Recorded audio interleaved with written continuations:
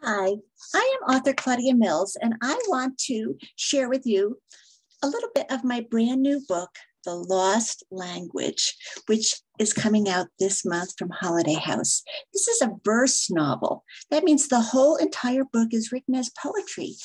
I think that this is a wonderful way for me to tell this story because it lets me really get inside the head of my main character and show her thoughts and feelings in a particularly intimate way. So I'm going to read to you several of the poems from the beginning of the book, skipping around a little, but I think you're going to get the gist of the story. So here we go. Things I've lost, a partial list. Pooh Bear. I took him on vacation and he got left behind in the hotel bed, but my dad called and 2 days later, a lumpy package arrived in the mail and the lump was Pooh. My jacket on the bus for the class trip to the planetarium. Well, I almost lost it, but Lizard noticed in the nick of time and raced back to our seat and grabbed it for me. My special lucky button when I had a hole in my pants pocket, Lizard found that for me too. My glasses and Buddha delight, when my mother had already said she couldn't handle one more thing. And I knew that losing my glasses would have counted as one more thing. But I told my dad and he took care of it. And my mother never had to know, so for that. Pencils, more pencils. You may have noticed that I got everything back again, except the pencils. But everyone loses pencils. And anyway, the world is full of pencils. You may also have noticed that it's always other people who get the lost things back for me. So what would happen if you lost those people? Who would help you get them back again? Two girls named Elizabeth. Lizard's name isn't really Lizard. You probably already knew that. But here's the strange thing. My best friend and I both had the same name, Elizabeth, only she was Liz and I was Betsy.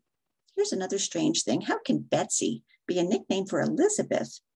But when we started being best friends in third grade, she said Betsy was a dumb name and I should be Liz too. So for 1 week, we were both Liz, which made us the best friends ever, except that it was confusing. So she said she'd change her name to Lizard and I'd be the only Liz. But I said in a very small voice that I'd rather be the only Betsy. And she gave a big sigh and said she'd call me Bee for Betsy. And then it became Bumblebee, and then it was just Bumble. Now we're in 6th grade and she's Lizard to everyone in the world, even to her parents and her sisters, even to teachers who sometimes forget that Lizard isn't the name teachers should be calling anyone. And I'm Bumble to her, but not to anyone else. So when we're together, just the two of us, we become two girls named Lizard and Bumble. What my mom thinks of the name Bumble. She hates it. The first time she heard Lizard say, "Bye, Bumble," my mother said, "Bumble?" And Lizard said, "That's her nickname." My mom said her nickname is Betsy. And Lizard said, "Bumble is my nickname for her." My mom said, "Bumble," as in blunder, bumble as in stumble, bumble as in fumble, bumble as in move in an awkward way, bumble as speak in a confused way. My mom knows more about words than anyone I know. Bumble like bumblebee, Lizard said. Bumblebees buzzing around beautiful flowers. I could tell my mom wanted to tell Lizard not to call me that, but she didn't want to be mean to my new best friend. But every time my mom hears Lizard call me Bumble, which has been a lot of times over the last 3 years, I can see her jaw tighten with all the things she isn't saying. Movers and shakers. My mother says Lizard is a mover and shaker. She didn't say, but I know she means I'm the one who is moved and shaken. Like this one time. Lizard was at my house sorting little pieces of broken tile that my father brought from his workshop to glue onto cheap plastic plates to turn them into mosaic platters for a banquet she and I were going to have. Not a banquet for lots of people with roasted pheasant and cups of mead, like in the book about the Middle Ages we had just read together. Just a banquet for the two of us with oatmeal raisin cookies and grape juice. I was picking out some blue and silver pieces for mine, but Lizard said we should both make ours with red and gold. So I started to put the blue and silver pieces away. My mother was helping to cover the kitchen table with newspaper so we wouldn't get glue on it. And she said to Lizard, "Why don't you make yours the way you want, and Betsy can make hers the way she wants?" "Sure," Lizard said. Then she added under her breath, "If Bumble doesn't care that no kings and queens would ever have silver platters if they had gold, and red goes with gold better than blue does. So I made mine red and gold too. And I couldn't tell if my mother was more mad at Lizard for telling me what to do or more disappointed in me for doing it. My mother. My mother can speak 5 languages fluently: English, French, Italian, German, and Russian. That's her job, to know stuff about languages. She's a professor of linguistics at the university, and even though she already speaks more languages than anyone I know, she studies other languages that hardly anyone speaks anymore. She travels to the places where very old people live who still speak those languages.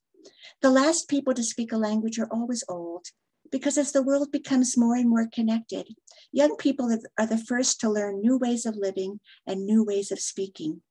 So my mother tries to learn as much of each dying language as she can, the words in it and the rules for how to put the words together. She records the old people talking and writes a book about each language, so that when the language is finally lost and forgotten, there will be at least someone in the world who made it possible to remember. Givers and takers. Lizard says that givers always marry takers. Takers can't marry takers because they both want to do the taking. Givers could marry givers, except the takers are so good at taking, they get there first. Lizard's mother is a giver, according to Lizard, and her father is a taker. My father is a giver, according to Lizard, and my mother is a taker. It's true that my father is a giver, but it's not exactly true my mother is a taker, or at least I don't think she means to be.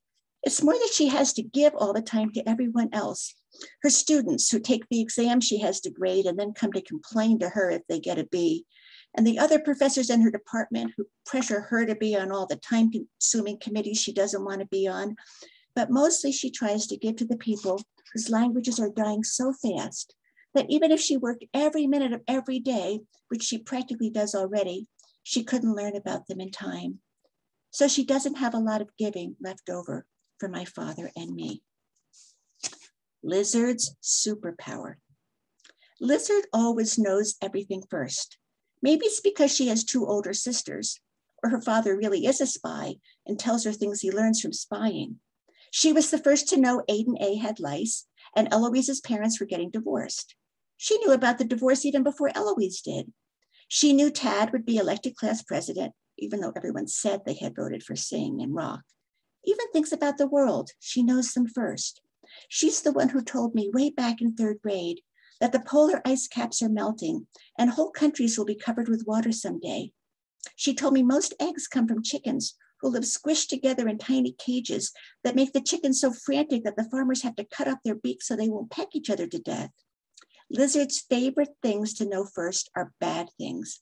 Sometimes I think she likes knowing bad things first, just so she can be the one to roll her eyes at everyone else, especially me, and say, I thought everybody knew that. I think a little part of her also likes how sad I feel when the things I thought were true turn out not to be. The one time I know something first. Today, Monday, when we're at Lizard's house after school, Lizard tells me that 1/3 of all animal species might go extinct because of global climate change. I say, did you know that thousands of languages are going extinct too? I expect her to say, everybody knows that. But instead she says, languages can't go extinct. I say, yes, they can. And I tell her about my mom and the dying languages she writes books about. I thought your mom was an anthropologist, she said, making it sound like she knows more about my mom than I do. She's not, she's a linguist, I reply. And Lizard says in this accusing kind of way, I'm sure you said she was an anthropologist, as if I wouldn't know my own mother's job. But I know she is just mad that I broke the rule that I'm supposed to be the one who knows things second.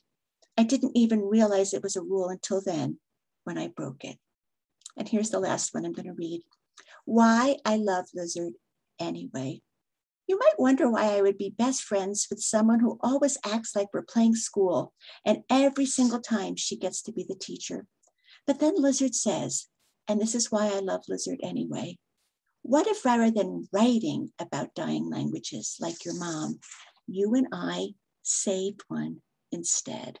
So that is The Lost Language, and the rest of the book Lizard and Bumble are going to work together to learn about a language that's going extinct, to see if they can speak as much of it as they can and try to save it. And you may have noticed that Lizard is pretty controlling and Betsy's mother's pretty controlling. So maybe in the course of the story, Betsy can find a way to come into her own. So thank you for letting me share this with you today.